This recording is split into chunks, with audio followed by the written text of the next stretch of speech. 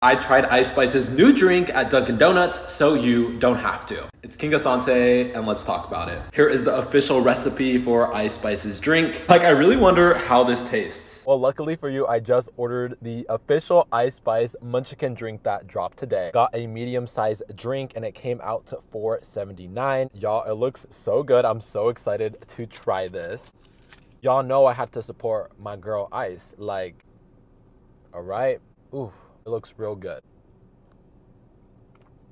Okay. It low-key tastes like a cinnamon roll with also like a little bit of coffee. You can definitely taste the caramel. You can taste the cinnamon. You can taste the coffee. I feel like it all blends really, really well. If you like really sweet drinks, I feel like this would definitely be the one for you. I would definitely get this again. There's only one last thing to do. I tried dipping, he begged me to stay. Babe, I'm not staying, I just wanna play. In the party, he just wanna rum. Big boobs in the bus, they plump.